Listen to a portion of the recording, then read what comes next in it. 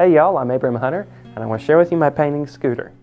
One day I was hiking in the Smoky Mountains and I came across this rock, and the rock was covered with brand new moss, and there was these little ferns growing out of it, and then there's these little blue flowers around it, and then on the top of the rock was mushrooms, and there's like 3 of them shaped just right.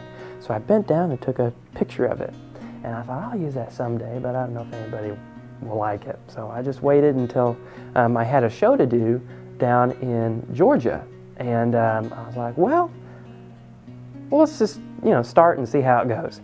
And it turned into me spending a lot of time just studying nature. And nature is so intricate, and a lot of times we just look down and we're like, oh, that's a rock. But whenever you take a moment to look at it and really study it, all of these tiny little blades of grass and each little vein of the flowers and everything just becomes so cool and so much fun to try to sit for a long time and capture. So I sat here painting it, and I was like, it needs a critter. So I was thinking, what's a tiny, cute little critter that I could put in next to these mushrooms? And I thought, oh, chipmunk.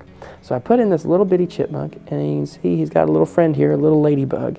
And it's all the little things in nature that kind of go unnoticed sometimes. But whenever you stop for a second, you realize just how much God's given us as far as just all the variety and beauty in a little piece of land about this big. So I took it down, and the name came about. We were all sitting trying to think, well, what do we title this thing? Because he needs a name, And so they were like, how about Scooter the Ground Squirrel? And we just thought, that's perfect. So this little guy's name is Scooter, and I need help naming the ladybug. So that's up to you to come to a show and see me, and we'll decide what to name the ladybug. Thank you all so much for watching. God bless you.